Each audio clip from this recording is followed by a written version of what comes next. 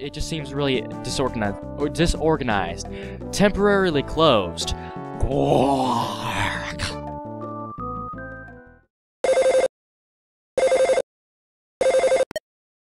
Hello? Hello, hello? Welcome to the grand reopening of the Forsyth Department Store, a magical place where the hopes and dreams of shoppers come alive. I do have a message for you. It concerns improving our experience as you take your first steps into our establishment. Run. Now that the Forsyth Department Store is open, I mean, it would be a crying shame if I didn't go in there and spend a lot of money. I'm a 13-year-old boy with how much? Let's check. Let's check real quick. ATM. I'm going to withdraw it all, so I need to check this anyway. $24,000. It would be a crime for me not to spend, like, all of it. So, let's withdraw all of it and get this show going. Because, man, I have $27,000 in my wallet right now. That's epic. What do you have to say? Why are you a mouse in the middle of the department store? Somehow, I feel like the lights will get turned off in the department store. I guess it's just a mouse's sixth sense. I see what you're trying to do. You're trying to scare off customers so that you can get this place for your own again. Because if you remember, it was closed, and we don't know why it was closed, so we can only assume it was because of a previous mouse problem. Now, if we go in here, this place I want to go in first, there will be a contraband dealer right there, the camo guy. And I need to do a lot of things. A lot of things with this inventory. This is a very outdated inventory, and I need to get rid of it. First thing is to give this to Paula. All the junk will be given to Paula. Secondly is to have Paula give her platinum band, give to Jeff. Have Jeff equip it. I know, this seems really strange, but it will all make sense this episode. Platinum band, right? Whoa. Wow, that's a big increase. Yeah. Oh, wait. Oh, he has no weapon, that's why, okay. Let's see, what else can I do before I cut out some of the selling? That's good, that's good, that's good. Yeah, okay. So, off-screen, I will do a lot of things with my inventory, then I will cut back and show you what I did. You guys should be very thankful that I cut all of that out. Ugh. I don't like the menus in Earthbound, or at least the shop menus, and so it would have been painful to watch for people who play Earthbound a lot. So, Jeff, I gave his item to his weapon to Paula because he had the Hyper Beam. That guy was selling a Hyper Beam, which is a better weapon for Jeff, so his offense is now at 89. Now, I also have 8 big bottle rockets. Let's move those to the top of my inventory. I have 8 big bottle rockets, so all of my normal bottle rockets are gone. I sold them. And let's see, what else? This item that Jeff has, the broken pipe, he will upgrade it once he has 1 more IQ. So that'll be neat for him to have on hand. So this is a great inventory for Jeff. Like, this is amazing. As for Ness, nothing much has changed. He now has 3 ketchup packets instead of 5 or 6. And my reasoning behind this is, I mean, think about it. Magic Truffle restores 80 PP, right? About. So 80 times 3 is 240. And when I'm going to be going 240 PP between shops? Hardly ever. So I feel like this is pretty nice. I don't need 6 or 7 of the ketchup packets. So that's good. Paula, not much has changed. You don't want to equip her that much in this area, and it will become apparent later on. What do you say? Everything's so expensive. Should I return to my hometown? I actually said homework. That's funny. You should definitely return to your homework. Mumble, mumble. Man, I'm so busy. Don't bother me, kid. Sorry. This guy carries cold remedies and, like, calorie sticks, so you don't want to bother with him. There's nothing back. Oh, wait, what's in here? I don't remember this area. A bunch of boxes? What? There's nothing in here. That's weird. Do I get something for checking the boxes? That's really odd. That's extremely odd. Okay. No idea what's up with that place. But the other woman here carries some useful things. Hi, can I help you? Yes, you certainly can. She has the chef's fry pan, which I will give to Paula. I mean, I'm rich, so I might as well equip her with some stuff. Yeah, you can take that back. Let's see. Gold. We have silver bracelets and gold bracelets. Let's get the gold bracelets for these people. Increase my defense. The gold bracelet is one step below the platinum bracelet and one step above the silver, so it's a nice in-between, but we can't get platinum bracelets right now, so you might as well get them. And is that it, though? Yes. No, I'll totally get a toothbrush and a protractor. Yeah, that's it. And now let's go up to the 4th floor. Yeah, this place is huge. I mean, if you think about it, if they were renovating this place, think of how long that would have taken. I wonder why it closed. I want to save up some money and go to Summers or somewhere else to relax. Oh, so you're skipping school too, right? No, actually, I finished my senior year of high school today, which is awesome. Hey dudes, it's summer. It's the manly time of the year. Time for sports, guys. What can I do you for? Wow, nothing. This guy is trash, sorry. But I will not do anything with your store. I will not associate myself with your business. If you ever need anything, come back here and I'll set you up.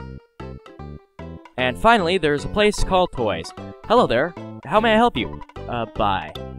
Trick yo-yo, that's better than the weapons we have, but unfortunately the accuracy stinks on these weapons, so I won't be getting them. Coins of defense. Ness and Jeff would be a fan of those. Yeah, I'll equip it here. Yeah, that's cool. So I'm making some money off of these purchases, so the coin of defense really isn't $2,000, it's $1,250 because I'm selling, oh man, I'm selling an item in return.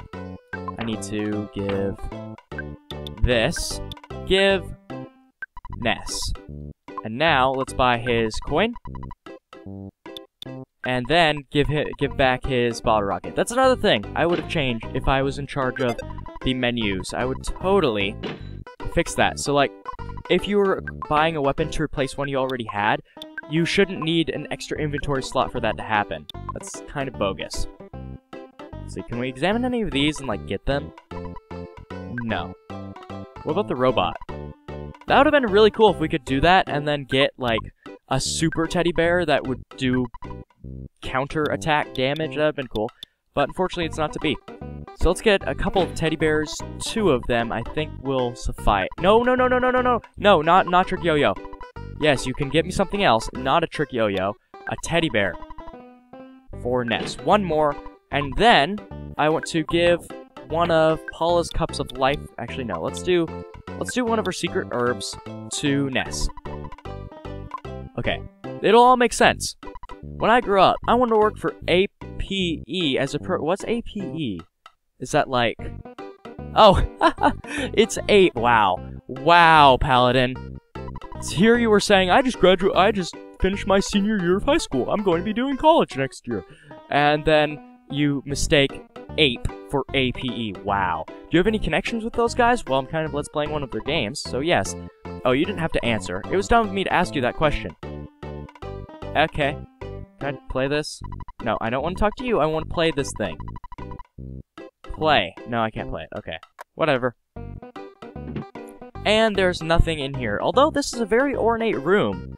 I don't remember seeing that rug anywhere else before, and I have to say, whoever decorated this room, you did a good job. Okay, now that's pretty much it. Let's deposit some cash into our bank account since I have nothing else to purchase. So let's deposit our remaining... Oops.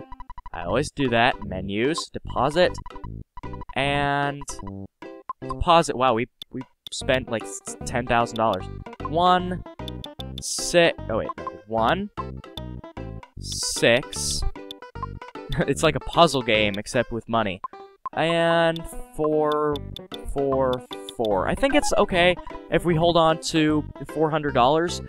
If we die, we're only losing 200 of that. 200 out of 16,000. So I feel like it's fine if we keep an emergency cash flow on hand, just so all of our money isn't tied up in one place. I mean, if I need to buy a bus ticket or something, I don't want to have to go withdraw money to do it.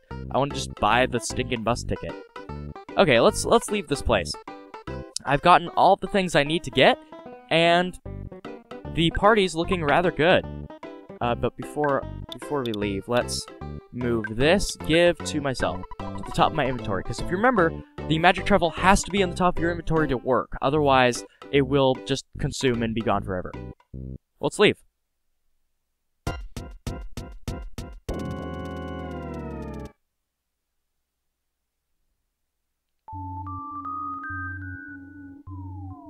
Your attention, please. With a customer from Onnet, Mr. Ness, please proceed to the office on the 4th floor. That was Customer Ness, 4th floor office.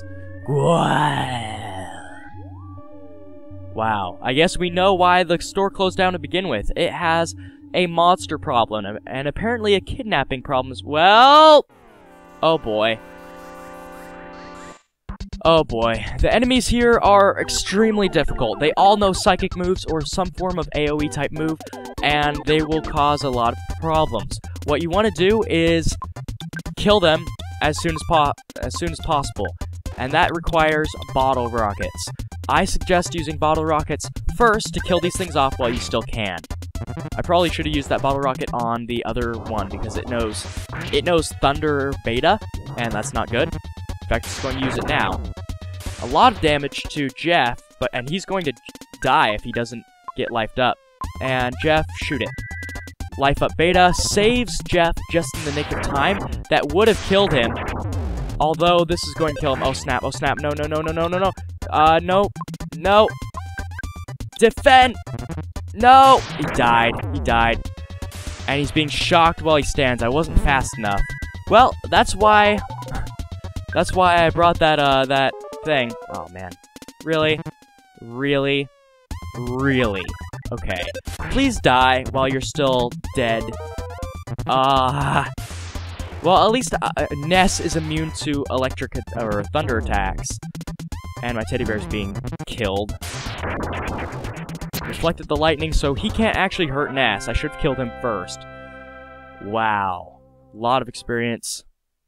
Yeah, so these enemies are hard. Let's use that secret herb on Jeff. And he's revived. With, like, no health. Okay. This is not good, but at least I get a second chance here. If he was dead permanently, or not permanently, but until I got to a hospital, that would have been bad.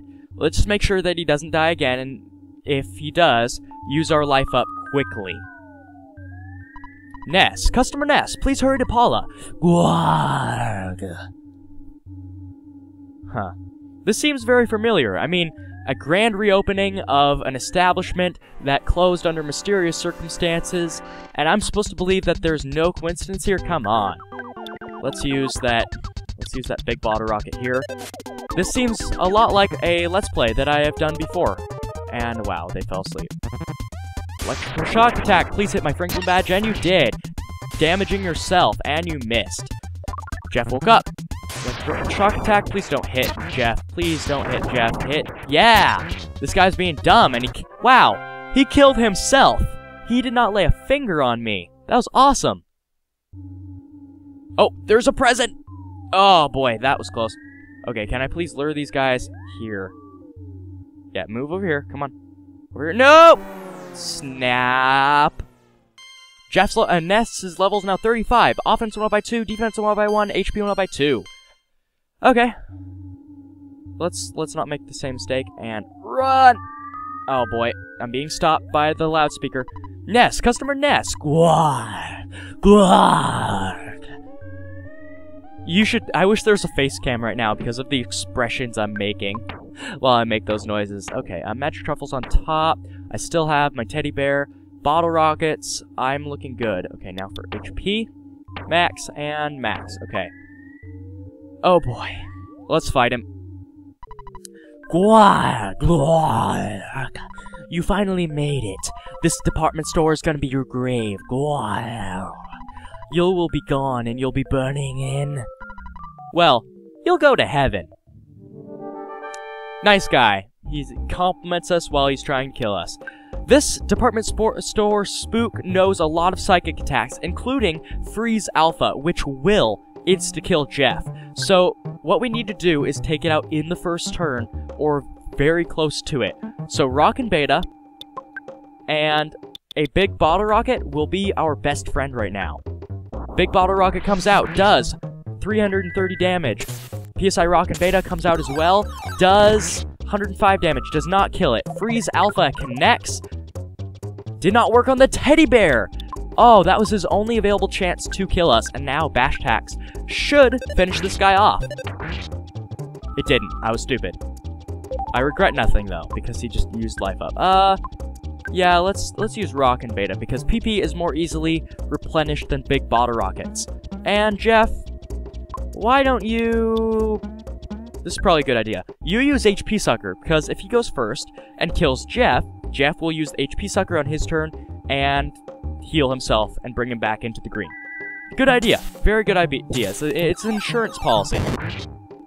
But it wasn't really needed because he was dead anyway.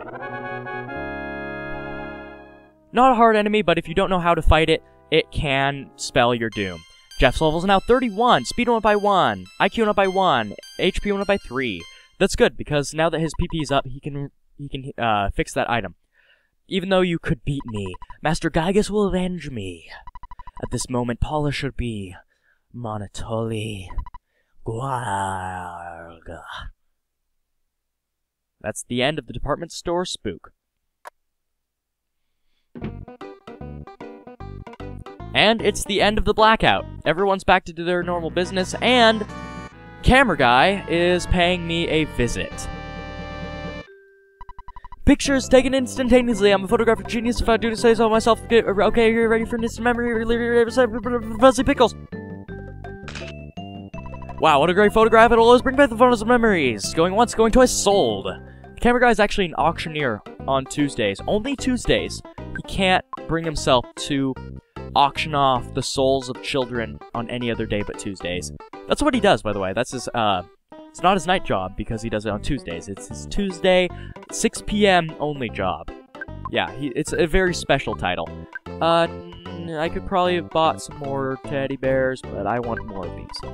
How'd you like some seasonings that would go great on food at mealtimes? These are not your average seasonings, huh? You try to eat something, seasonings will be on their food, and it's like magic. Let's get some of these.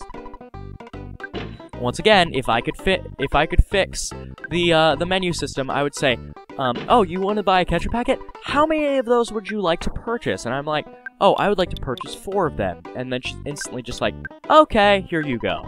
But no, it has to be complicated. But remember, this game was made before I was born, so cut it some slack. It will make some mistakes. It's not perfect.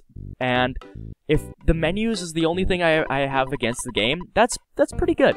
Somehow, I felt like the lights would get turned off at the department store. I guess it's just a mouse's sixth sense. Well, Paula is still missing, though. That department store spook did not restore her to our possession, so we're left without our companion, without our main damage dealer. So, just Ness and Jeff have to brave the elements and carry on. But it doesn't mean that we're forgetting about Paula forever. We're still trying to find her. In fact, that's our main goal now. In fact, if we go to the cafe, we should be able to hear some useful gossip that will aid us in our journey, just like the last time. There's a loud noise outside. Must be the 7th inning stretch, and fans are singing "Take Me Out to the Ball Game" at the stadium. We heard no such noise outside. And once again, this seems incredibly strange, but that's just because I know what to do. If we go outside, there's an assemblage at the alley. Someone has been assaulted. He's breathing. Has he just been playing too hard? Don't cut in front of me. If you give me something, I'll let you have my spot. Will you give me something? Yes, I will. You can have my magical ketchup packet. Are you sure? I really wouldn't want to take this amazing thing from you. Alright, take my place. Wheeze. Aren't you Ness? I can't see too well. Everything's blurry. You are Ness, aren't you? It's me. We met in Tucson. Everdread from Berglund Park. You must remember, I'm the best thief around. That car painter in Happy Happy Village was hiding something. Strange. I stole it and thought about selling it in the big city. An old city-wise man called it Mani Mani. It's a strange colored doll-looking thing. Oh, I'm in pain, and Mana totally tricked me and stole it from me. He tricked a thief. He wanted me out of the way because I know his secret. He gets his evil power from the statue. Listen, I'll tell you only once, at the cafe. Check behind the counter. I said I'd tell you only once, but if you insist, I'll tell you once more. Do, you want to hear it again? No. Before I go, this is my last haiku poem. Put that out, pal. When on your way out, be sure that you say goodbye. Then lock the door tight. This is my final request. Don't follow me. I must be on my way. Whoa. So long.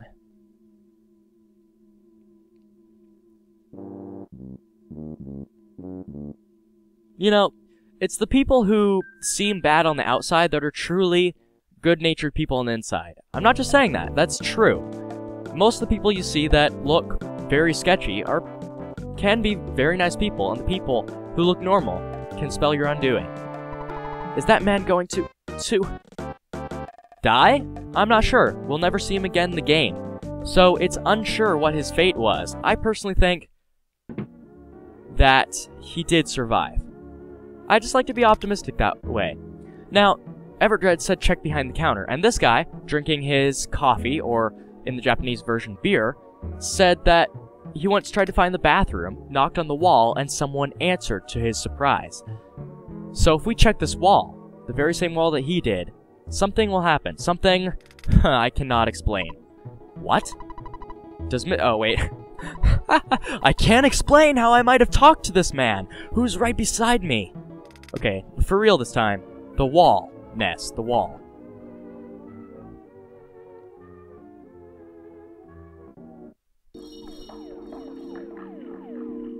This is not Foreside. This...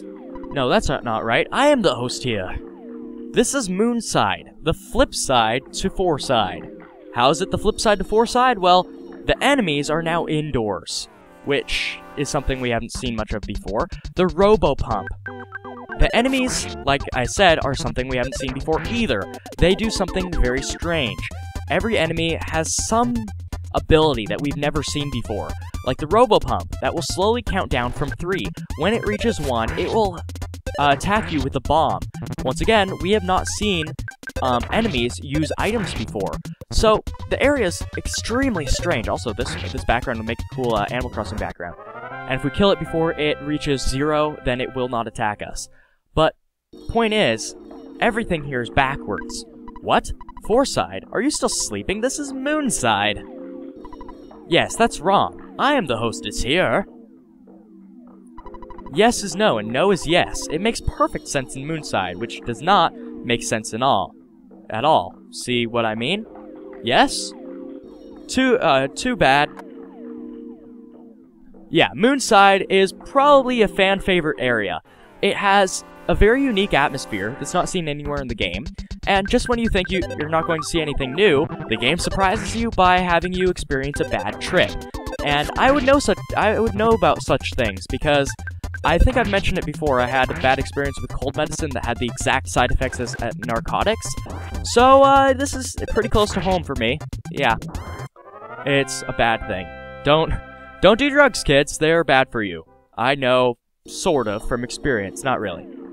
Well, everyone you talk to has something new and unique to say, even more new and unique than anyone you've talked to already. Do you understand all this? Surprisingly? Yes. No? You don't? To tell you the truth, neither do I. Okay, what if we say we do by saying we don't? Good. I'm glad you get it. Yeah, this area is cool. I love Moonside. It's not necessarily one of my favorite areas because it's extremely confusing, just like the people, but it's weird. It's so weird. Like, it's something you'd see out of a weird cartoon. I keep saying weird. But a wacky cartoon where someone's dreaming, or like, Alice in Wonderland, something like that. Welcome to Moonside. Welcome L to Soonmide. Moonwell Ot Kosum D. Yeah, it's pretty neat. And what makes it even stranger are the buzz cut dudes. You talk to the buzz cut dudes, they'll say hello and goodbye, and warp you to a different area. This is the only way to progress in Moonside, as there are invisible walls everywhere. You can't reach certain parts of the city. You have to talk to the burly surfer dudes, which also, in and of itself, is one of the most fantastic things I've ever seen. You have to talk to muscular men who warp you in this weird dream world of Moonside. Now, suffice to say, it's a very hard area to get through, because if you talk to the wrong burly men and forget who you talk to, you're going to be lost in a daze for a long time. Also, the game is extremely laggy right now. So you have to remember who you talk to, because if you don't, you're lost in the area. There's no way to get out unless you eventually stumble into the solution. So, suffice to say, I'm going to be cutting around a lot when I go through this area. But I'm going to end the episode here. I know it's going to be a fairly short episode, but I want to tackle most of Moonside in one go. And that requires me looking at a guide, cutting around, and I don't want to do it partially. I want to tackle it all in one go. So, thank you so much for watching. If you enjoyed this episode in any capacity, please click like. If you haven't done so already, highly consider subscribing. I release new episodes of Earthbound Tuesdays, Thursdays, and Saturdays. Thank you so much for watching once again, and I'll see you next time for another PalPlays Earthbound. I will go inside here because it's scary. This is a scary place. Don't look at it. It is a bad man. Also, the enemy will never respawn here, so this is a safe house. So, I'll see you guys next time in the adventures of Ness and Jeff and the teddy bear.